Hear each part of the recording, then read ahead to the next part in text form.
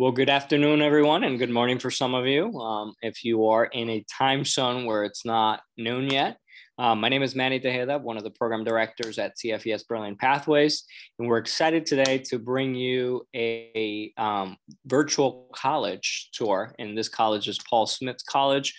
We have our friend Jessica, who's going to tell you a little bit about the college. But as you all know, this is part of the 31 for 31 series that we're doing of 31, highlighting 31 colleges across the country to our CFES network. So Jessica, I'm going to turn it over to you so you can introduce yourself and share all the great knowledge about Paul Smith. Hi. So hi, everyone. My name is Jessica. I am an admissions counselor here at Paul Smith College. I've been with the institution for about 2 years, but it shares a special place in my heart. My husband is a student here.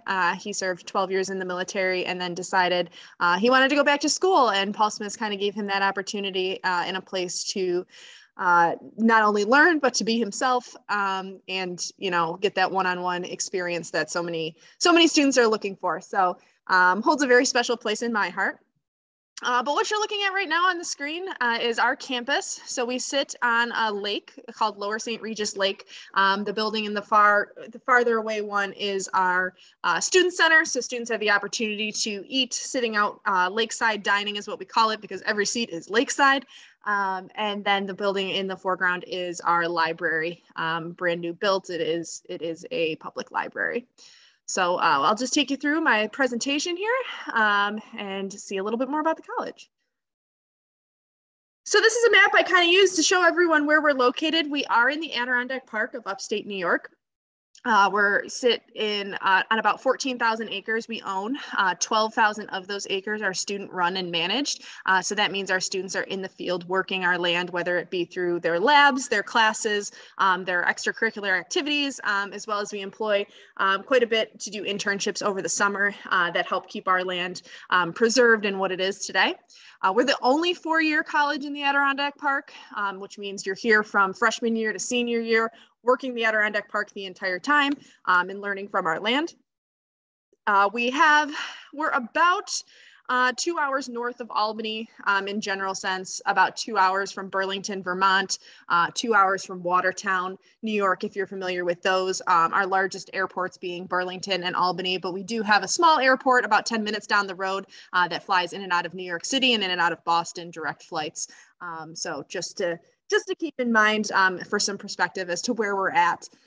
It's about a 6-hour drive from Buffalo. Like I said, depending on where you are, I heard someone was joining us from Texas. This might be kind of a broad scale map, about 6 hours of a drive from New York City. So if you say, hey, we're in New York, no, we are not in New York City. We're nowhere near New York City.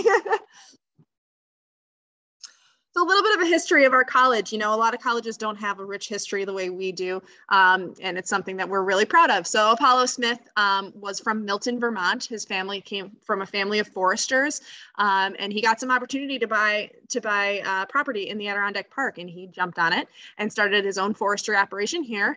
And as he was going on with it, he was like, I don't know if forestry is really my thing anymore. I kind of want to do hunting and fishing. So he started his own guide company right on the shore of the Lower St. Regis, which was the lake that you saw in those pictures. He started his own guide company, and when he met his wife, it turned into a whole hospitality operation. What you're seeing in the background of these pictures is his hotel that he ran. His wife kind of ran the hotel while he took people out hunting and fishing as part of their guiding. We were the site of the first hydroelectric dam in the United States. And he did still have the forestry operation kind of in the background of everything hospitality wise. And then we hosted people, you know, some of the real big names. Calvin Coolidge, P.T. Barnum was here. We have a pond named after P.T. Barnum here. With that, if you ask different people, there's different stories as to P.T. Barnum catching the biggest fish in this pond and all sorts of stuff like that as to why it was named after him. Theodore Roosevelt, the Rockefellers, and much of the land in the Adirondack Park is still owned by Rockefeller family, and a lot of it by Paul Smith. So they were kind of neighbors is really what that came to. But he did take them out hunting and fishing.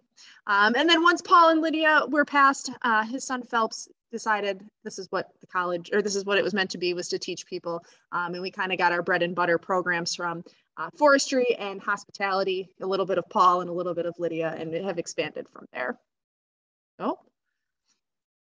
So we have we have 4 undergraduate academic programs with 23 bachelor's degree programs. We actually have 25 now. We actually just got approval earlier this week for 2 more programs that'll be starting in 2023. So it'll be 25. I have to update the presentation. 5 associate's degrees programs, 13 minors, and 2 master's degree programs that we're really excited about. And again, I like to point out the pictures that we use because I use them for a reason. That is our campus. That is our boat launch. It's a beautiful spot. The first and probably our largest degree program, our natural science degree program, that falls in the environmental science, biology, both, like I said, learning from our land in our labs. Our students are constantly out on the boats, or they're walking through the field. These pictures that you're looking at, that middle one, is of students, what they call electrofishing. So in layman terms, that as the electrofishing is something way beyond my knowledge because I didn't get to learn it. They are able to like stun fish to pull them out of the water, to examine them and put them back in the water without them being harmed whatsoever. So that's what that is. We have degrees in human health and the environment, which basically focuses on the relationship between the two, climate change, things like that. We have professors who are some of like the leading researchers in climate change working on our campus. If you Google Paul Smith, you're going to find all sorts of articles about Kurt Stager, and he's been doing climate change research for, I think, longer than I've even been alive. So crazy knowledgeable professors. Ecological restoration, which focuses on restoring ecosystems back to their natural habitats, or preventing humans' projects, I guess you could say, from destroying the ecosystems. Our fisheries and wildlife sciences, a huge program, people who wants to learn the animals and the fish in the outdoors. And then our natural science program all fall under the natural sciences umbrella. Environment and society kind of focuses on more like the people aspect of working with the environment. So natural resource conservation management, we have a lot of students who come to us and say, I want to be a DEC officer. I want to be an econ officer. Well, you do need to know the environment, but you also need to know how to work with people and how to teach them about that. Or I want to be an environmentalist. Okay, well, natural resource conservation management teaches you about both sides of things, teaches you about policy, procedure, working with people, as well as working with the environment and the things you need to know to talk to the people about. Sustainability, we have a thriving sustainability program. It's nuts. All of our dorms have compost bins in them. So we are trying to be as most sustainable as we possibly can. And we also have a sustainability club that does a lot with writing grants and things like that to bring projects to campus that focus on sustainability. Recreation, adventure, education, and leisure management. That one's always a mouthful. However, most people refer to it as our REC program. Focuses on things like guiding. So if you want to be an ice climbing guide, if you want to be a rock climbing guide, if you want to run rope parks, if you want to be a fishing guide, those are the kind of degrees that you would need for that. And then we also have some interesting ones that fall into this category. We have a psychology degree, and we also have a neuroscience degree that are rapidly growing. And then integrative studies, I think, is an interesting one because it gives you the opportunity to combine multiple of our degree programs into one of your own, so that you would get a degree in integrative studies, but if you were really interested in 2 things and you had a career that was set under those two models, you could combine 2 degrees. So we've been talking about all this environmental stuff, right? Well, here's the other side to Paul Smith's, the business and hospitality, like I said earlier, kind of the root of Lydia Martin Smith. We have a thriving baking and pastry arts program, fully run student bakery on our campus. So students from day one are learning how to everything from chocolates, cakes, and cookies to breads and pizzas and things and soups and salads that you would need for a bakery. And we have a fully running bakery on our campus that's open to the public. So if you're ever on our campus on a Tuesday, Wednesday, or Thursday during the school semester, you can walk right in and buy stuff from the students, and you see the students working, you see them baking, you see everything from from start to finish. They do everything from ordering the products to making the menu to serving the food. So it's a very popular program on our campus, not only for the students who are in it, but for the students who benefit from its products as well. Sustainable restaurant management is just a restaurant management degree. We've found that in recent years, the culinary track is not actually as profitable as you would want it to be, but the restaurant management is. So in that program, you're learning the front of the house, you're learning the back of the house with a little bit of cooking mixed in with it. Kind of the whole spectrum of running a restaurant.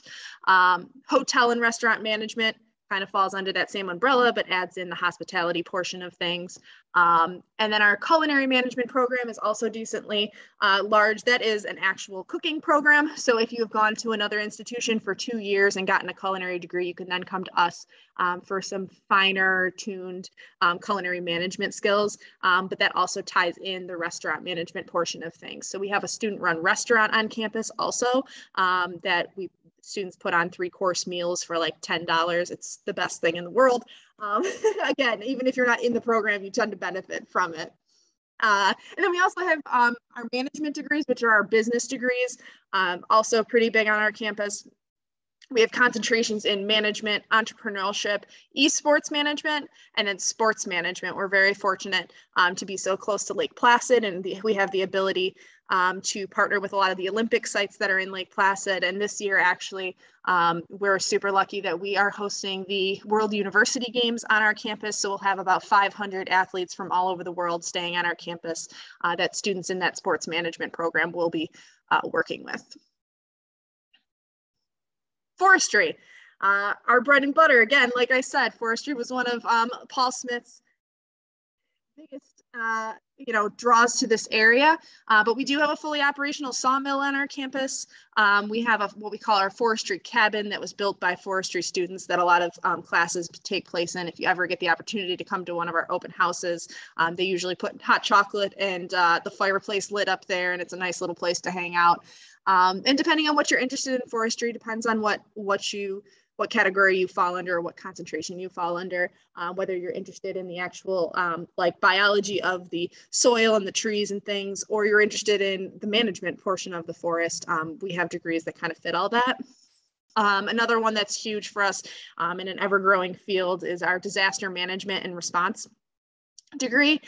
We do have a minor in wildland firefighting, so we get a lot of students in that degree who are going out west to fight wildfires, or a lot of students who are down in Florida right now trying to help out from the disaster after Ian. I have a lot of students who have come to me and said, well, I want to do construction. Okay, well, what's more like construction than helping out after a natural disaster?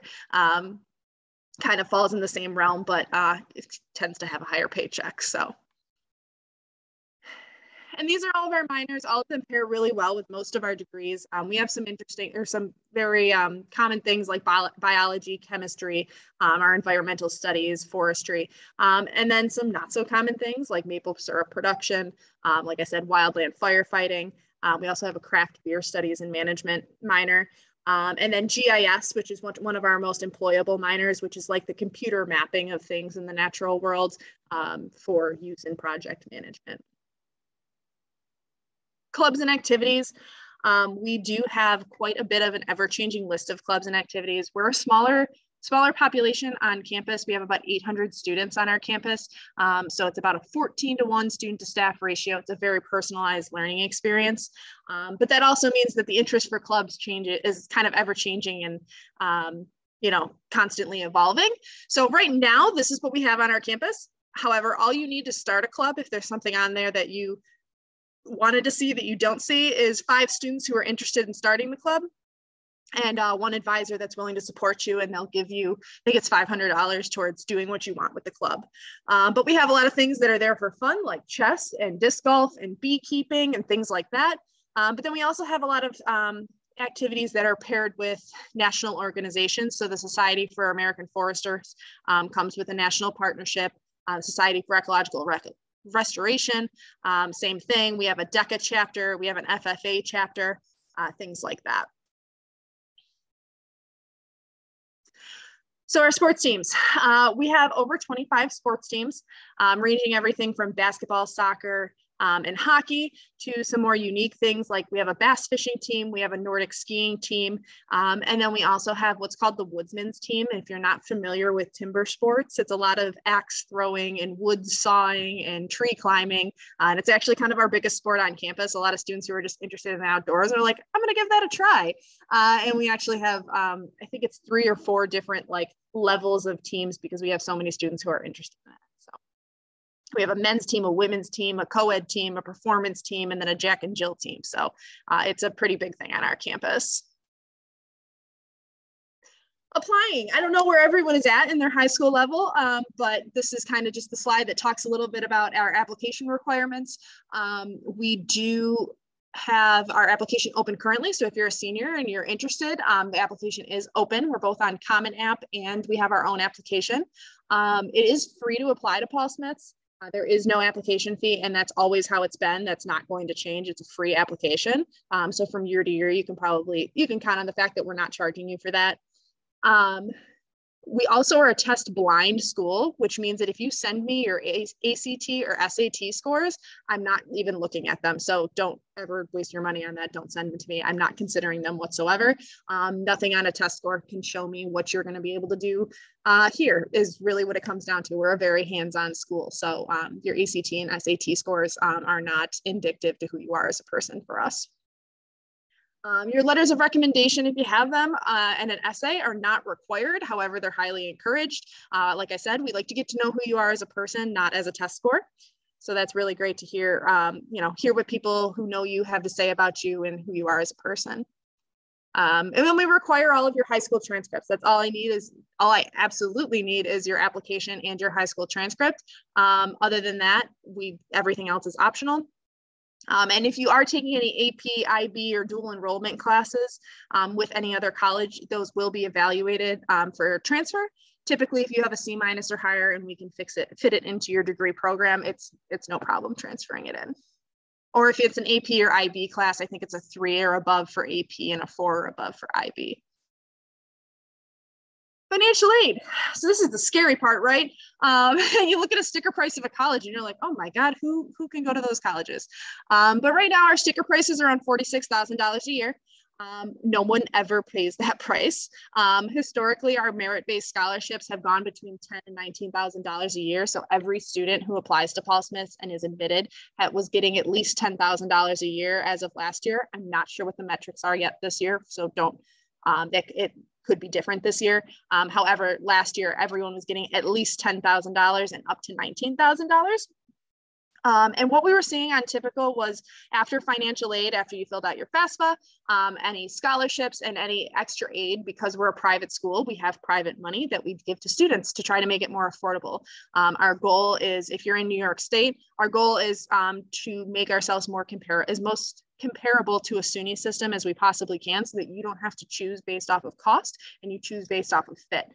So we do our best. And last year we were seeing that students were paying between $10,000 and $18,000 a year to come to Paul Smith. So it's between like $5,000 and, what did I say? $5,000 and $8,000 a year to come to or a semester to come to Paul Smiths. And these are just some of our visit days, right? So if you're interested in coming to visit, we just had an open house that passed, but we have one coming up. We also have a Saturday visit day that's coming up in December. We do individual tours during the week. And then we have tons of virtual information sessions on our website that are individual to the program. So if there was something that kind of piqued your interest in those virtual information sessions, we typically have professors from that department come in and speak about their programs and answer any questions if there are any. And then this is just our social media. I do run all of the social media for Paul Smiths, so this is kind of almost a personal plug for me, but please follow us on social media. We have quite a bit. We're very active on Instagram and trying to get more active on TikTok. So please feel free to come check us out. And that is just the contact information for the admissions office. And that is all I have for you. Thank you, Jessica. That was very good information. Yeah. And I'm excited to kind of dive in a little bit about some of the stuff you talked about. The Sure. first one, obviously, the culinary stuff. I think I'm Yeah. gonna be making a point to stop by and try that 3 meal course Yep. or 3 course meal, and Yeah. then if once I'm done, I'll get some baked goods from the students. Hmm. But in terms of kind of your program, what would you say are like your top three programs? So I would say our top three programs would be our baking and pastry arts program. I think that's one of our it's a big draw for our students, right? There's not many places that focus on baking and pastry arts, and I don't know where you can really go that you have a class just in chocolate. So there's a lot of students who have that interest who come to us and leave to us to go run bakeries or own their own bakeries or things like that. So that's a huge one for us. I would say our natural resource conservation management program would probably fall underneath that as well. Like I said, I have a ton of students who come to me and say, I want to be a DEC officer, or I want to be an econ officer. And that's kind of the track that we usually put them on. And then I'm actually going to give you four because there's two that I'm not sure which would come next. Our forestry department is enormous. We are known for our forestry. There's a lot of students who know us only as a forestry school. And I have a lot of students who come up to me and say, my grandfather went to Paul Smith. And I was like, yeah, you went for forestry, didn't they? And they're like, yeah, he did. And I'm like, yeah, everyone's grandfather came to Paul Smith for forestry. I know it. So forestry, and then fisheries and wildlife sciences. Our professors really dive deeply into working hands-on, and there's not a lot of places where you can do that better than the Adirondacks. Right in your backyard, all we have to do is walk out the door of the classroom, and it's like there's a million things standing there for us. I actually last year shadowed a general ecology class where they had me hiking through the woods with a measuring tape, looking for animal tracks, and I was measuring not only the tracks but the distance between the tracks to decide what kind of animal made the tracks and things like that. So you don't really, the hands-on experience that we were able to provide, being that we're right in the middle of the park and we have so much land, is something that draws a lot of students in. That's awesome. Yeah, we actually, as I was walking into Boquete, Mm-hmm. someone actually, their sibling actually got their master's at Paul Yep. Smith. So Yep. awesome. Natural resources program. Yep. Yeah. So, I mean, that when we talk to students about obviously college and what they'll gain, and how that's a path to kind of a career, the hands-on experience, I'm assuming that's really helping students really get to the next step once they graduate. So can you talk a little bit about maybe some companies or organizations that draw a lot of your students upon graduation? Yeah, so our students kind of go all over the place, right? We say we have alumni in all 50 states, and it's weird. You'll be walking around. I was in Washington State in April, and I had a guy come up to me and be like, "You're a long way from home." And he said apparently worked here for like 10 years, and then he moved to Idaho and was doing something in Idaho. So we have alumni literally all over doing all sorts of different things. It really just depends on where you look. Or what fields you're interested in looking in, like I said, we have a lot of students who are working for their state departments doing environmental conservation and things of that nature. I have tons of students that are fighting wildfires right now. I have students out west that are running guide businesses. I had a rep actually recently tell me that she took a trip to Alaska with her family, and almost every guide out of the 8 guides that they had, 5 of them told her that they were Paul Smith graduates. So they were hiking guides, they were fishing guides, they were, any boating guides, whatever. They had come to us first and then went on to do, kind of their passion for the outdoors in one way or another. And then we have students who have run restaurants. I have a bakery right down the road that just opened. That's a Paul Smith graduate. And then several across the state that are graduates, and I'm sure in other states as well. People who have opened their own restaurants, opened their own bakeries. I could imagine. I mean, think about what a perfect place to Yep. kind of start either a bake shop or a restaurant when you have kind of more like a control environment to really dial in what you're doing as a business. And if you're familiar with the Palm restaurant in New York City, it's a steak and seafood restaurant. They have one in Miami, they have one in New York City, and a couple of other big cities across the country. The CEO is an alumni of Paul Smith. from way back when. So That's yeah. great. That's Yep. great. Yep. So, Jessica, I know we're bumping into time, so I always like to ask this question. Sure. What's a fun fact that nobody would know about Paul Smith that you like to share? Okay, so this is a fun one, and I don't know how well this paints Paul Smith himself, but I also think this is a really smart business move of this man. So the picture that I showed you in the beginning of our entire lake, and you could see property out all over, Paul Smith used to own all that back in the day, right? And people like the Rockefellers and, you know, some of the big name people were saying, hey, like, we want to buy some of this property off of you. And he would say, okay, sounds good. And he would go in and he would clear cut all the property and harvest all its lumber, sell it to them, sell the property to them after he clear cut it, and then sell the wood back to them to build the houses. So he came in, processed all the wood, sold the land. He was double profiting from the land. So not only was he a good forester and a great hunting and fishing guide, he also was a very intelligent businessman. So that is, I mean, that is awesome. It's a very interesting Paul Smith fact. So yeah. I like that. I like that. Thank you for sharing. Mm-hmm. Any last minute things that you want to include, want to share? Thank you for putting the slide of how students can be in touch. We have a couple of classes who are logged in, so awesome. I don't see any questions, cool. But this would be the time. Go ahead and type it away, and Jessica will answer them for you. Yeah, I just always love to stress. Paul Smith, like I said in the beginning of the presentation, a very special place to me. Our teachers, our professors are very dedicated to their hands-on learning and their personal relationships with students as well. So there's always that connection, and depending on where you want to go, they can kind of get you there and tailor your classes to be what you want them to be or what you need them to be for your career goals. So we've had a lot of success in that area. So. Well, that's awesome. That really speaks about the community. Yeah, it's a very tight-knit community. So, and like I said, small campus, very experiential. We want students out learning from our land. So that's great. Well, I want to thank you on behalf of obviously CFES and on behalf of those attending and watching live, and then those who are going to tune in later on awesome. to the recorded session. So thank you again, and we look forward to chatting with you soon again. Yeah, thank you so much, everyone. I appreciate your time. Bye. Bye.